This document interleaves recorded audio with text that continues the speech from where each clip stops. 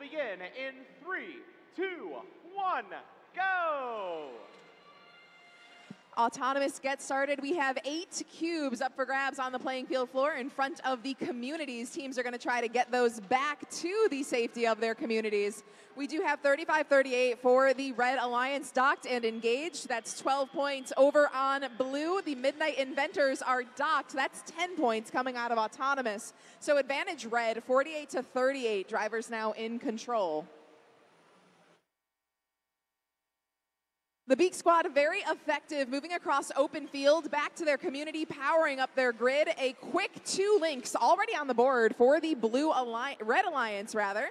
1 game piece in their co-op grid. We can safely assume, though, those co-op grids will get mighty full during this match. Teams simply will end up placing those game pieces there after filling up their outer grids or in the process of filling up their grids. We do have 2 entangled robots, unfortunately, for the Red Alliance. A nudge from Beak Squad might have tried to loosen them, but we do see Robo Jackets and Prepatech unfortunately stuck together with their manipulators.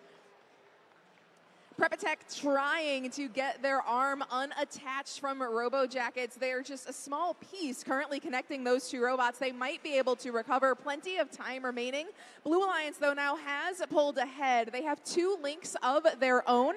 Midnight Inventors has been doing what we've seen them do all day long. They pick up a cube. This one easy target from the playing field floor. They just barely cross into their community. Now they fully move on in. It looks like they're going to have a specific target for that cube. They do place it onto the playing field floor where a cube will be worth 2 points. Still entangled, unfortunately, for the Red Alliance, but Beak Squad is able to move around their teammates and is still scoring pretty effectively. 3 links on the board for the Red Alliance, but they have fallen further behind with 30 seconds remaining. The Blue Alliance leads 117-91. Because the Red Alliance is still down 2 robots, that co-op bonus is not in effect. So if the Blue Alliance does want a ranking point, they're going to need 1 more link.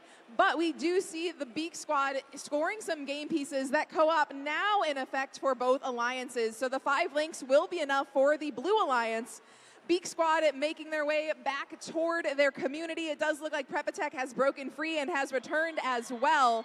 3 Blue Alliance robots docked and engaged on the charge station for 30 total points for the Blue Alliance.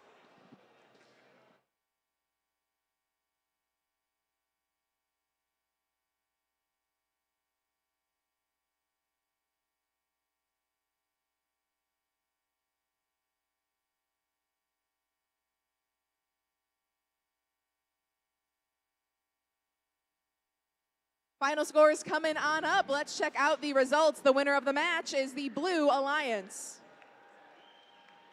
154-105. The Blue Alliance is going to walk away with 4 ranking points. Those 5 links were enough, so 4RP raises all 3 of those robots in the IRI rankings.